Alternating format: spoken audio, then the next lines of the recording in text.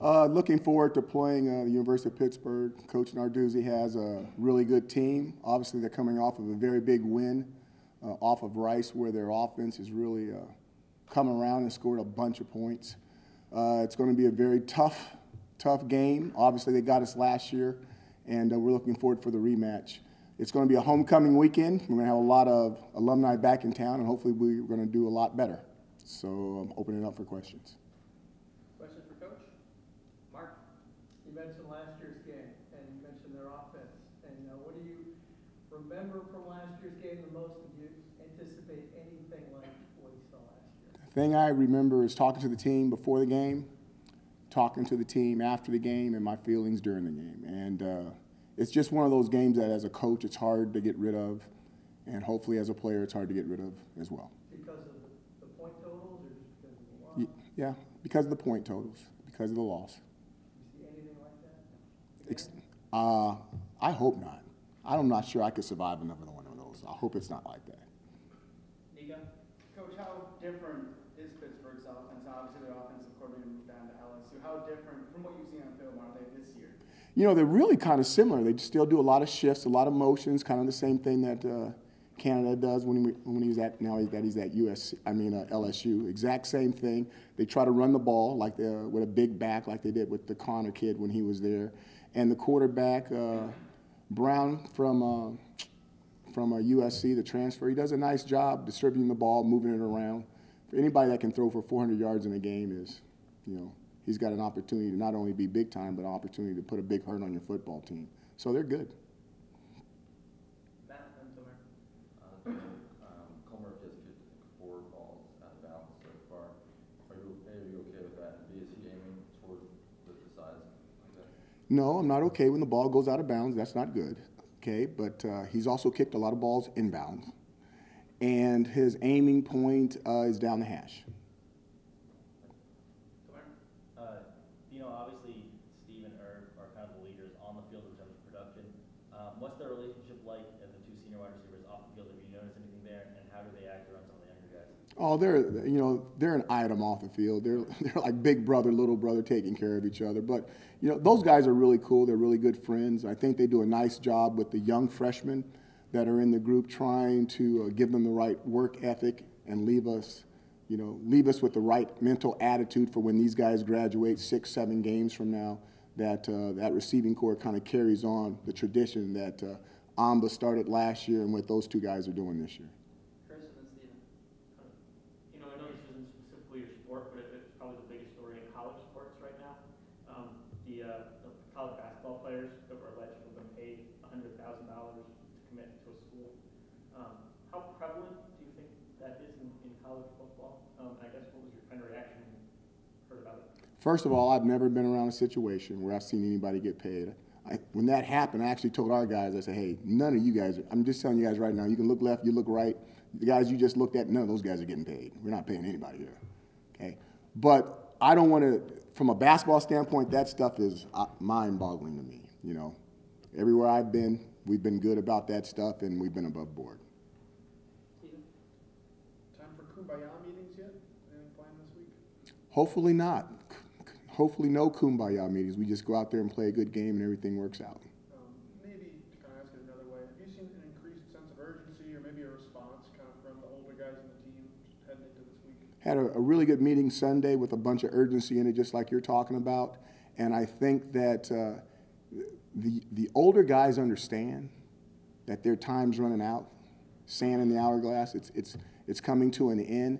And what we need to do is have the freshmen and the sophomores have an appreciation for making sure we send these seniors out the right way, because they've done a lot, but we want to send them out the right way. So I think that's where the urgency needs to come from, is the underbelly more so than the senior class.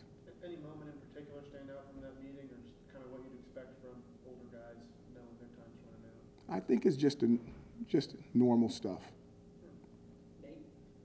So not to belabor last year's game, but it was wild. The key is everything that comes after the word but. Okay, I'm tuned in. It was at the end of the long season. At that point, pretty much a bowl game was off the table. Was there anything that you noticed in just your team's level of preparation in the week before that game that may have hinted at the performance that ultimately unfolded? In that Not in the preparation. The bowl game was not off the table because when you have a school with an APR rating as high as we do, 5 wins can get you in a bowl game based off of what how many 6-6 teams there were. So, and they understood that as far as I was concerned, we were still playing for a bowl game. Now, did they go about and play that game the way I wanted it played?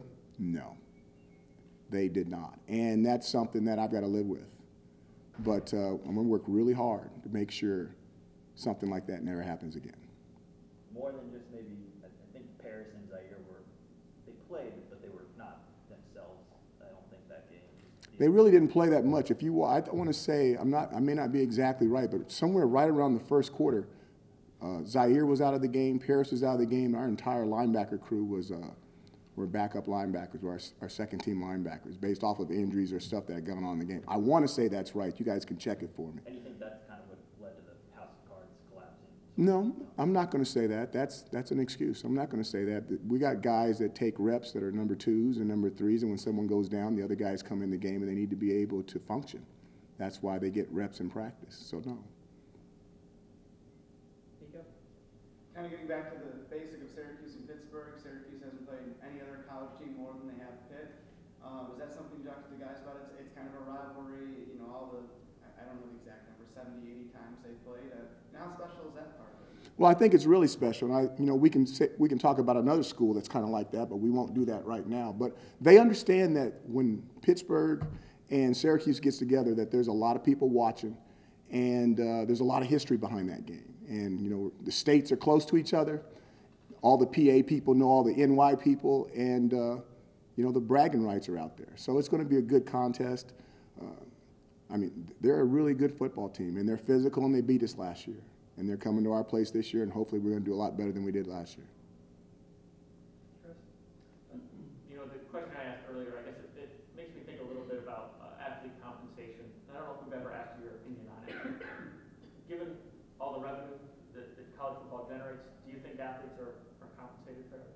This is easy for me, okay? I was the first person in my family to go to college. Okay, I went to college on a football scholarship. It said student athlete on it.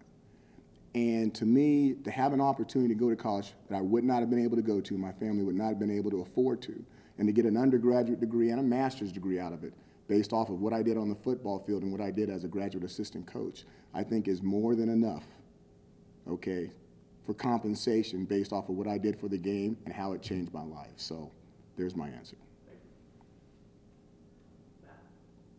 How would you evaluate Eric Dunphy's passing accuracy so far this year, especially on throws more than 10 yards? I think he's been on. The thing that's been happening is we're still having some trouble with timing all the stuff up. There's been some different receivers. Outside of throwing the ball to Ish, we've had different receivers in there. Started with Custis, then we've got Butler, had Sean Riley. We're moving guys around and the timing's going off a little bit. We've had sometimes the pocket hasn't been as clean as we'd like it to be, and all those things affect, a quarterback and his timing.